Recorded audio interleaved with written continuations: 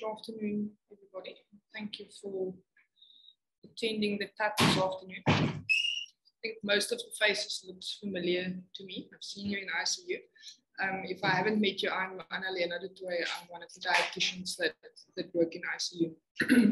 So today is the first I'm doing with you for the year. I think I do about 3 of you throughout the course of the year. So I thought it would be a good place to start with nutritional screening and optimization, maybe, as that is the first step in the screening, is the first step in the nutrition care pathway.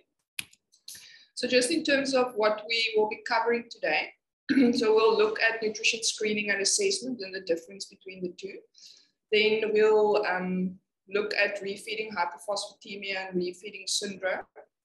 Then we'll touch on the requirements in ICU, especially with regards to when to start and what route we use when.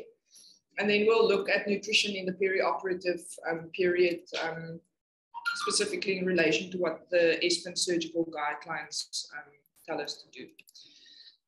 So just in terms of nutrition screening, so nutrition screening is a rapid and simple process. It screens for the risk of malnutrition. It does not screen for malnutrition itself. It's conducted by any staff member of the multidisciplinary team, or even like a ward clerk should be able to do it. And ideally, all patients should be screened on admission to a healthcare facility, which is, of course, not something that's really happening in our setting, but that is the ideal. So if we look at the outcome of nutrition screening, that will then give us a defined course of action of what we need to do with that patient. And there's basically 4 kind of categories of patients that you're going to come out with. So the first one is the patient that's not at risk. And that patient may require rescreening because it might change through their ICU or through their hospital stay. So that might be a patient that gets admitted for elective surgery in a good nutritional state. On admission, that patient is not at risk, but if that surgery should complicate or the patient develops an ileus or a leak or something like that, it might change in a week's time.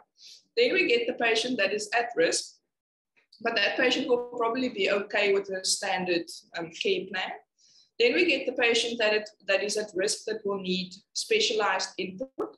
And then we get the ones where there's a question mark as regards to whether the patient is at risk or not. And it's really the last 2 categories where the dietitian then gets involved and we will take the process forward. So in terms of the components of screening, there's basically 4 components. So the first question that screening asks is, what is the condition now? And that we can do based on the patient's BMI. We can do it based on mid-upper arm circumference, especially in children and pregnant people. And there's other methods by which we can determine things like muscle mass or then body composition. Then the second question it asks is this condition stable? So as the patient has had recent changes in weight, and especially important there is your patients that come with obesity and whether or not they have lost weight in the last period. We currently have a patient in D12 in the unit that his injury was in November. And although he's still currently has a raised BMI, he has probably lost condition over the months since November when he had his initial injury. So it's important to look at what the patient's condition was before they got sick. Will the condition get worse? So is there maybe changes in appetite or intake or the patient's ability to actually voluntarily take food? And then will the disease process accelerate the deterioration of the patient? So will the disease state of the patient increase their requirements? For instance, something like surgery or patient admitted to ICU, a patient with intestinal failure, but then also our patients with infectious diseases like HIV or TB. Is it something that's going to accelerate their weight loss or decline in nutritional status? So if we look at screening tools, there's some ESPN recommended screening tools for adults, and it really depends on the setting where you are going to use the screening tool. For in-hospital, the NRS 2002 screening tool has been validated for use. So that's the one that we use mostly. And the NRS basically looks like this. So it starts off by asking you 4 questions. Is the BMI less than 20? Has the patient lost weight within the last 3 months? Has the patient had a reduction in his intake? Or is the patient severely ill? And if you answer yes to any of those 4 questions, you then go on to screen the patient further, which then looks at their impaired nutritional status and the severity of their disease. And you're going to score them then according to how bad their nutritional state is or how bad the severity of the disease is. And then the patient over 70 will score an extra 1 for age. So if you look at this, you'll see that a patient that is in ICU will already score 3 on his severity of disease scores. And if we look at how NRS classifies patients, a score of more than or equal to 3 say that a patient is nutritionally at risk and that a nutrition care plan is needed. So actually every single patient that we screen with this tool in ICU is going to get at least a 3, which says every single patient in ICU is at risk of malnutrition. Okay, and that is exactly what the ESPEN guideline also says. Every critically ill patient staying for more than 48 hours in the ICU should be considered as at risk for malnutrition. When we look at the ASPEN the recommendation, so if you're not that familiar with ESPEN and ASPEN, so ASPEN is the American Society for Parenteral and Enteral Nutrition. ESPEN is the European Society for Parenteral and Enteral Nutrition.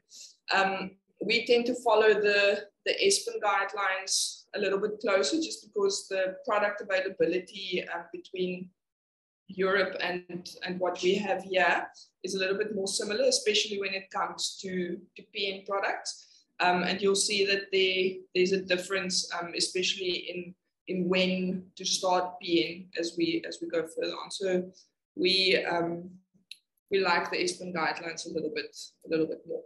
So the ASPEN guidelines suggest a determination of nutrition risk should be performed on all patients admitted to ICU who will not be able to take sufficiently orally on their own. So basically every single patient that comes into the unit that is intubated at least and won't be able to eat.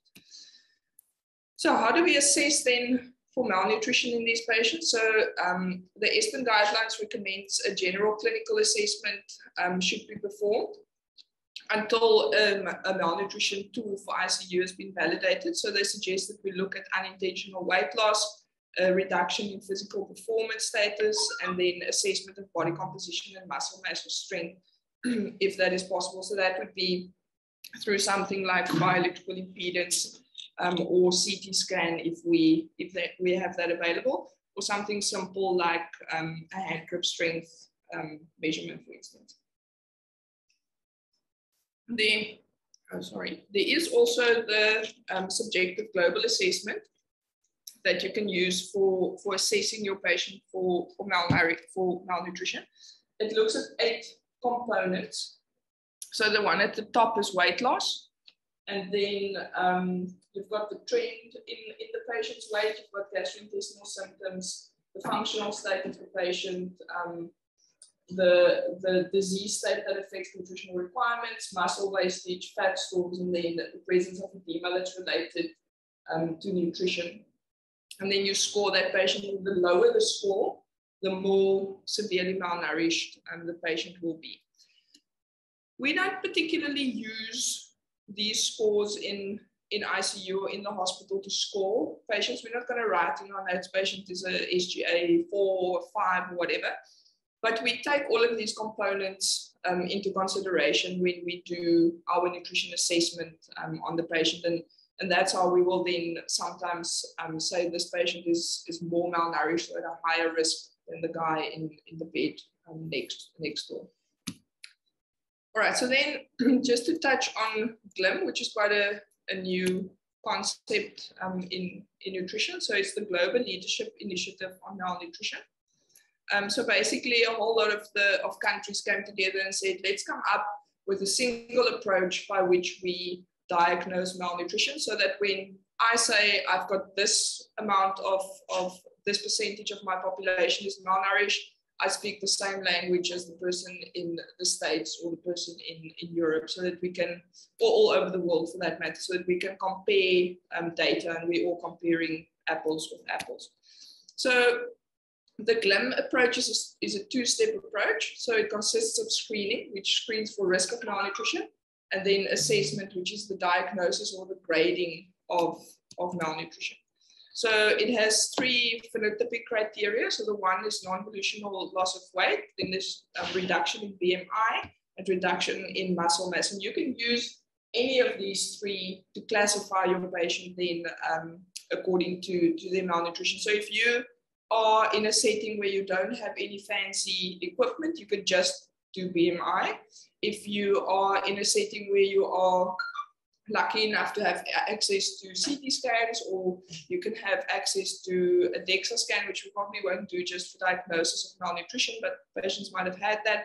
Or if you've got access to something like bioelectrical impedance, you can use a fancier method of classifying your patient if you want to call it that. And then there's two etiological criteria. So it's either reduction in intake or assimilation, or so this basically then gives you the reason for the malnutrition. So is it that the patient is taking in less or able to absorb less of his food, or is it inflammation or disease burden that is driving the reduction in intake? And something, for instance, like poor household food security will also fall under reduced intake. So it's not just focusing on what we know as diseases that might influence intake and assimilation. It's also looking a little bit broader. So then you're going to classify your patient as stage 1 or stage 2 malnourished. So you can choose which one of the phenotypic criteria you are going to use, but if you are using more than one, you will classify the patient based on the worst one. Okay? So if I've got a patient that has lost 5% of his body weight in the last 6 months, for instance, that patient there for weight loss falls as a stage 1. But if the patient has a BMI of 16, that puts him as a stage 2 on BMI. So you classify him according to his worst parameter that you've got access to. And then you choose etiological criteria that then gives you a bit of perspective on why your patient has got this reduction in body mass or nutritional status. Okay, so if we just go through it stepwise, so in terms of screening tools and assessment, you can use something like the NRS, which we went through. There's also the Nutric score, which is mentioned in the ASPEN guideline. The Nutric score consists of 6 parameters. It looks at things like Apache score and SOFA score. It's actually got not a single nutritional parameter in. It all looks at kind of the disease severity, and then says that the patient who's got a higher disease severity is probably going to benefit more from early nutritional intervention than somebody that's got a lower disease severity. Then in terms of assessment, we can use either the SGA or a general assessment, which we've spoken about. And then you're going to classify your patient. And the severity will be based on the phenotypic criteria, and then the etiological criteria provides the context and guides the intervention that is needed for the patient. So what's important to remember is that risk of malnutrition is not necessarily equal to existing malnutrition, and that all ICU patients are at risk of malnutrition, and we shouldn't wait for them to become malnourished before we do something about it. So it's important to do that screening and pick up those patients early. All right, so then if we move on to refeeding syndrome, any of you familiar with the term and the concept and how it works? Anybody want to volunteer an answer? Hypodeficiency or phosphate, I think. Yes, so it shifts in your electrolytes, and especially in your phosphate. So phosphate is the surrogate marker for refeeding syndrome. Thank you for that. So if we starve a patient, your glucose levels will decrease within 20, or any person for that matter, will decrease within 24 to 72 hours. You will then have an increase in glucagon and a decrease in insulin, which will then make use of glycogenolysis to provide you with enough glucose, but those stores are depleted within about 72 hours maximum. So then the body will go over into gluconeogenesis to provide the body with enough glucose. If you starve a healthy volunteer, they will drop their metabolic rate so that they use less, and they will get majority of what they need through glyconeogenesis from fat stores within the body. If you do the same to a patient in an ICU, they don't only lose body fat, they also, or any sick patient for that matter, they also lose protein, and they deplete their electrolytes, their trace elements, and their vitamins. So if you imagine that this is the serum at the back, the red, and the cell in the middle with your electrolytes floating around there. When we give these patients glucose, and that glucose can be in any form, it's the dextrose-containing IV fluid that gets put up as just the IV fluid. It's the enteral feed that we might give the patient. It's PN that we might give the patient. It's what a patient might eat suddenly. So any increase in glucose will lead to a decrease in glucagon and an increase in your insulin. That insulin will then move that glucose from the serum into the cell. And with it, it takes a whole lot of your electrolytes. Then you then lose phosphate, so that leads to insulin resistance, which is not that well described, but at the level of the kidney, you then get retention of water and sodium. And then, so now you get a patient with high sodium, fluid overload, and a decrease in these serum electrolyte levels. Then you are going to phosphorylate ADP to ATP, which will then again use some of your phosphate and drop that further. And thiamine is a cofactor in that process. So you will get a reduction in thiamine, which will then or can then contribute to lactic acidosis. So at the end of the day, you get a patient with deranged electrolytes, fluid overload, a high sodium, insulin resistance, and acidosis due to a thiamine deficiency. So the refeeding syndrome is an umbrella term for all of these derangement that can happen within a patient. And hypophosphatemia is the hallmark feature. So if we look at the definition for refeeding hypophosphatemia, there's a few. But kind of the most well-accepted one is a serum phosphate level that drops to below 0.65 within 72 hours of instituting dextrose or glucose therapy in a patient through whichever route, or a decrease of more than 0.16 millimoles per liter from any previous level. So if you've got a patient who had a phosphate of 1.5 and you start feeds on that patient, and it's 0.9 tomorrow, although it's still within the normal range, that is a worrying shift in a patient who you think was maybe at risk of refeeding syndrome, and that's then enough to institute a refeeding protocol. So if we look at all the biochemical abnormalities and the clinical manifestations, I think it basically affects most organ systems in the body. Through these electrolyte shifts and the fluid overload. What's important to remember is that refeeding hypophosphatemia is not the same as refeeding syndrome. So the syndrome is when you end up with that patient that we described before, with the lactic acidosis, with the fluid overload, the high sodium, the insulin resistance, whereas refeeding hypophosphatemia is something that we can observe in a patient, and then we can adjust the nutrition plan so that we don't push that patient into refeeding syndrome. Okay. So if we look at the incidence of refeeding syndrome, there's no universal definition, which makes it difficult to really gather literature across all kind of disciplines. What we do know is that it's frequently underdiagnosed and still denied by a lot of people within the clinical field. it is very common in malnourished patients with the incidence of about 30 to 50% in hospitalized patients. So this is a summary of studies that has looked at the incidence of refeeding hypophosphatemia or refeeding syndrome. And you can see it's across studies, it's across disciplines, it's patients in ICU, it's patients with fistulas, it's patients on PN or EN.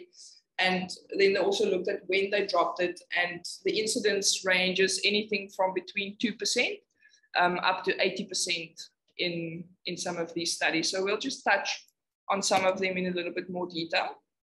So the study looked at the incidence of refeeding syndrome in internal medicine patients. So they looked at all patients admitted to internal medicine over a 2-month period. They used the NICE criteria, which has specific criteria for defining a patient at high or moderate risk for refeeding syndrome. They used hypophosphatemia as the main indicator, and they included 178 patients. 54% of those patients were considered at risk of refeeding syndrome, of which 14 out of 97 developed refeeding syndrome. And one patient that was not considered as a risk also developed refeeding syndrome, which made it 8.5% of patients out of the total amount of patients included. And they found that current or previous malignancy increased the risk or the likelihood of a patient developing refeeding syndrome. The next study looked at refeeding hypophosphatemia in the intensive care unit. It was a retrospective medical record review that included 117 patients, and they defined hypophosphatemia as less than 0.77 millimoles per liter, or then severe hypophosphatemia as less than 0.32. They recorded refeeding in 52% of patients, with 10% of patients presenting with severe hypophosphatemia. So, and that's already 1 unit of D12 a day as refeeding, so it is quite prevalent. Then this the study looked at enterally fed patients in the surgical ICU. Again, a retrospective record review. They included 213 patients, of which 39% developed refeeding hypophosphatemia. Then this study looked at the occurrence of refeeding syndrome in patients who started artificial nutrition support, so that was EN or PN. It was a prospective cohort study. They included 243 patients. 55% of them had one or more than one risk factor for refeeding syndrome. And this was a study within a study. So some patients were restricted in terms of the amount of calories that they were given, which might have influenced the amount of patients that actually developed refeeding hypophosphatemia, because you were trying to an extent to prevent it. So looking at day 1, 3% of patients had low serum phosphate, and by day 3, 6% of patients had a low serum phosphate. 2% developed refeeding syndrome, which included that whole electrolyte shift and clinical symptoms and organ dysfunction.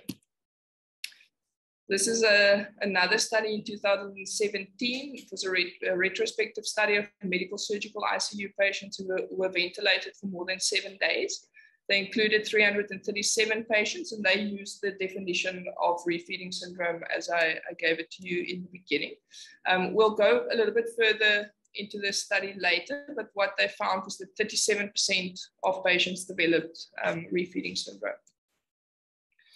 Then this is another study from 2018, a prospective observational study in a medical ICU where patients were admitted for more than 48 hours and started on enteral nutrition. They included 109 patients, and they used the same definition for refeeding hypophosphatemia. And they found that 40% of patients presented with a decrease in their phosphate levels. So this is another 2017 study, the one that we spoke about before. So these patients were put into 2 groups, the ones that developed refeeding syndrome and the ones that didn't. And then those groups were split into providing them with low calorie or high calorie intake within the first 3 days of admission. So if we look at these graphs, you will see the green bar is the patient with refeeding syndrome. The blue one is the one without. So what we see here is that the serum phosphate levels for the patients with refeeding syndrome was lower, which is kind of expected. And then on the next graph there, you'll see that they required more phosphate replacement, which is also not a surprise. On this one, it shows us the potassium dose. So patients that developed refeeding syndrome also required more potassium replacement. And then the patients with refeeding syndrome also required a higher dose of insulin. And that's because of that insulin resistance that goes with refeeding syndrome. Then this is the survival graph for these patients. So you'll see the blue and the green bar in the middle are the patients who didn't develop refeeding syndrome. The yellow bar at the top are patients that developed refeeding syndrome, but their calories were restricted. So they were treated according to a refeeding kind of protocol, if you want to call it that. Whereas the ones at the bottom in the red developed refeeding syndrome and their nutrition just carried on. They weren't put on a refeeding protocol. And you can see that their survival was the poorest out of the lot. And interestingly is that the split happens at around 2 weeks, which is not really that the patient would have developed his refeeding syndrome much earlier. He would have developed it probably within the first 3 days. But there's something that happens then later on in these patients that make their survival worse. This is another 2015 study which did something similar.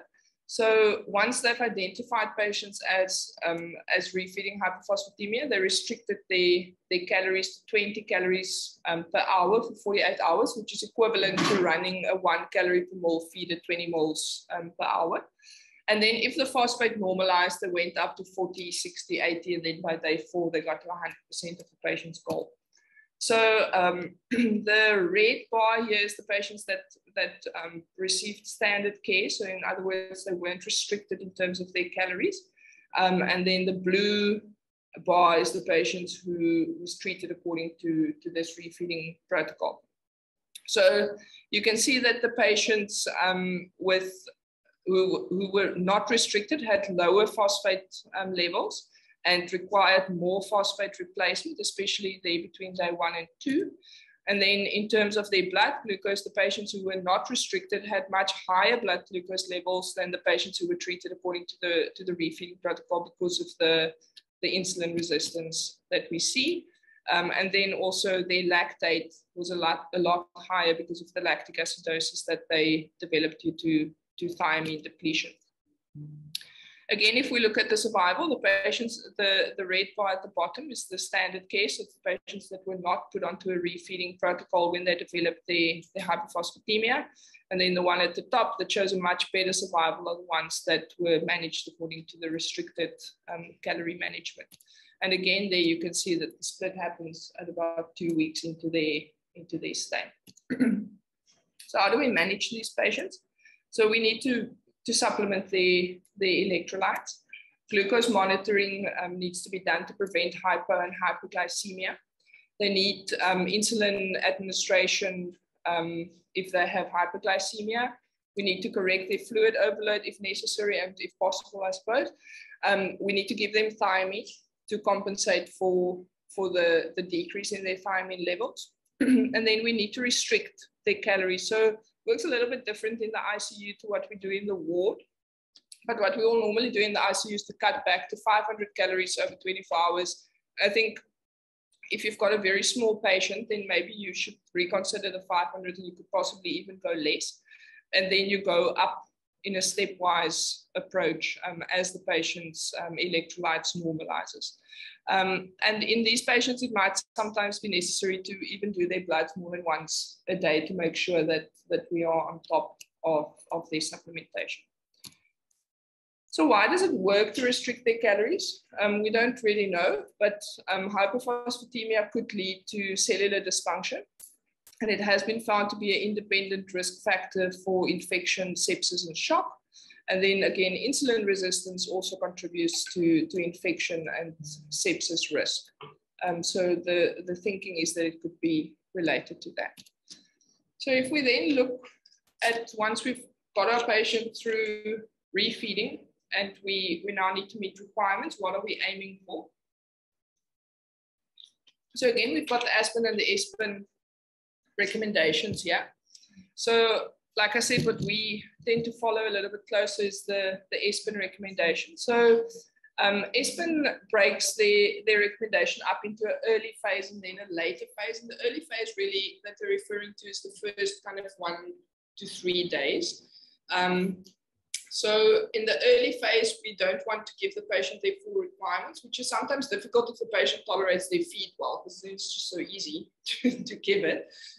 So what we should be aiming for in the first kind of 3 days or 72 hours, about 20 to 25 calories per kilo. And then from there, you can start increasing your calories 25 to 30. So they recommend hypocaloric feeding. And the reason for that is that the body will produce glucose, which you can't turn that production off. It's a survival method. And if you then feed, if the patient is producing X amount of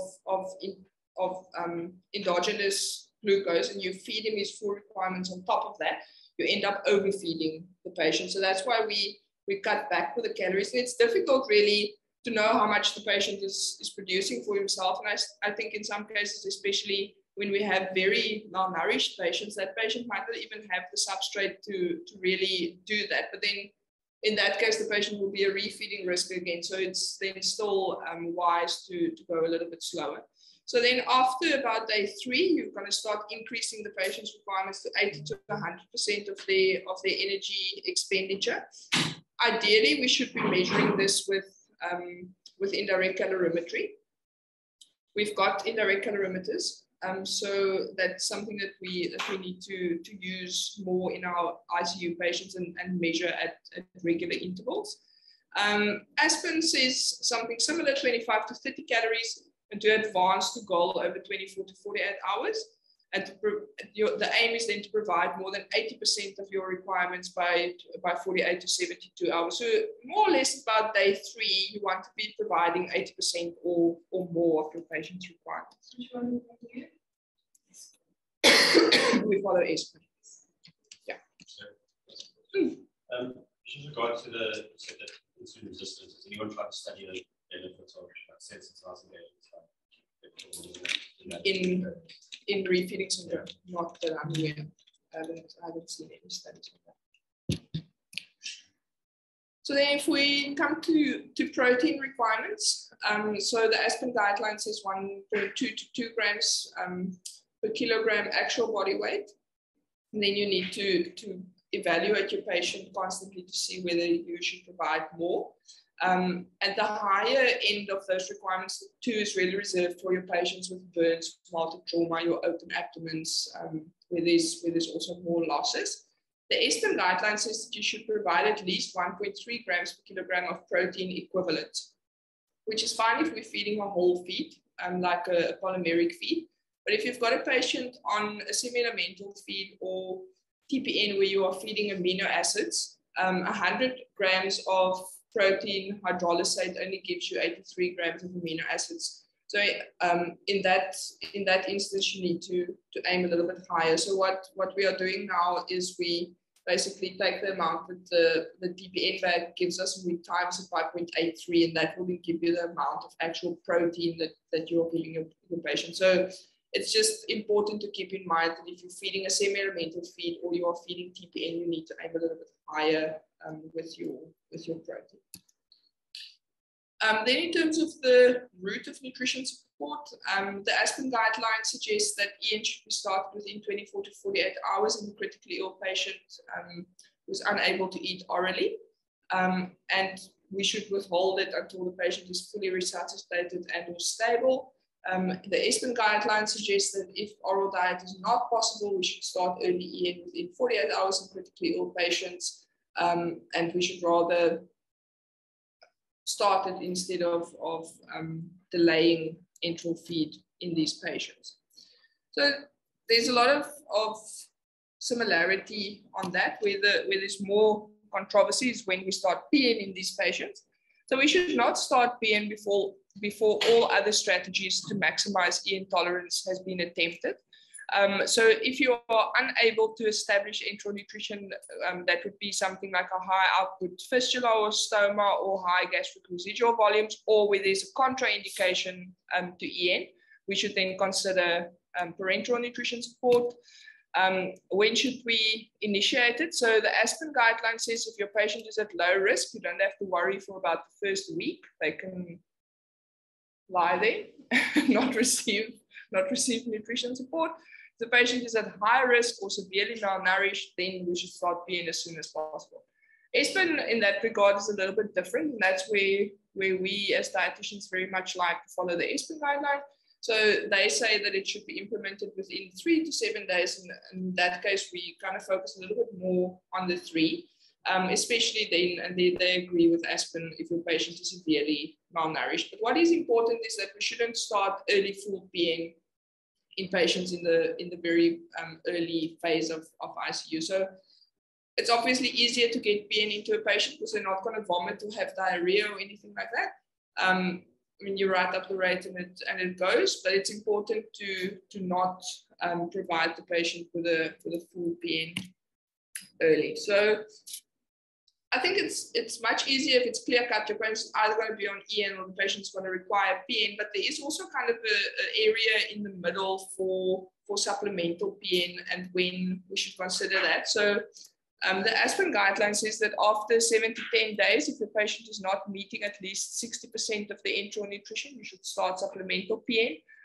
The Aspen guideline says if the patient is not tolerating within the first week, we should consider PN on a case-by-case basis. So there might be an instance where a patient is tolerating a small amount of enteral nutrition, but if you go up, the gastric residual volumes go up, or the intra-abdominal pressure goes up, or the patient develops diarrhea.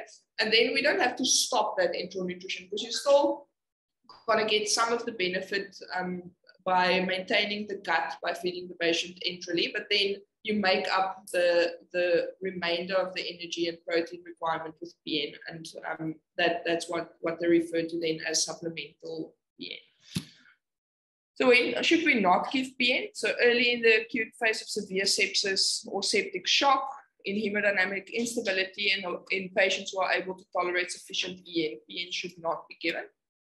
So PN is not a quick fix to quickly optimize a patient.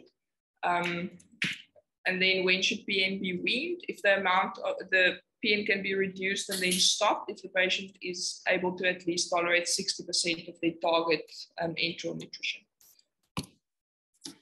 All right, so if we then move over a little bit to perioperative management, and these are the Aspen surgical guidelines. So the guideline is that perioperative nutrition therapy should be initiated if the patient is going to be unable to eat for more than 5 days in the perioperative period, or if the patient is expected to have low oral intake or cannot maintain more than 50% of his intake for more than 7 days. And this should then be done preferably via the enteral route, which includes EN or PN, EN or ONS, sorry. And we shouldn't delay that process.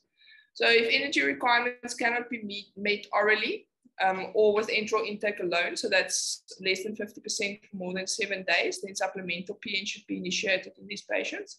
Or if there's a contraindication to EN, something like an obstruction or an ileus, shock should probably not really be there. Intestinal ischemia, high output fistulas, or severe intestinal hemorrhages, that patient should be considered for perioperative PN.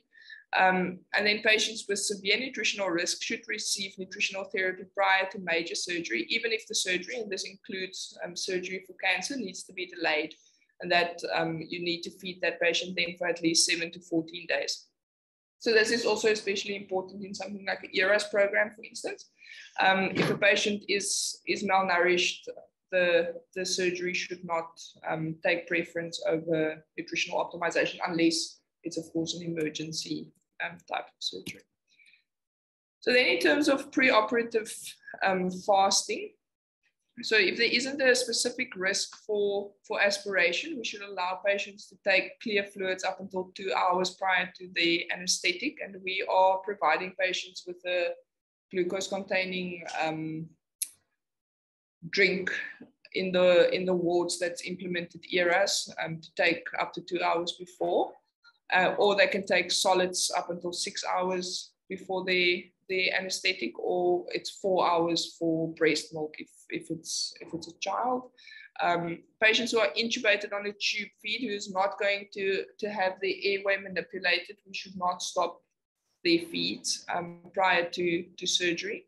And then patients who are receiving post-pyloric feeds, even if they are not intubated, should not have their feeds stopped, because that patient is not a risk for aspiration. Then after surgery, oral intake should be continued without interruption in most cases, but it should be adapted according to the tolerance of the patient and the type of surgery. And in most patients, oral intake can be initiated within hours after surgery. So that whole thing of ice chips and sips and then clear fluids, full fluids, that we don't really do that in surgery anymore.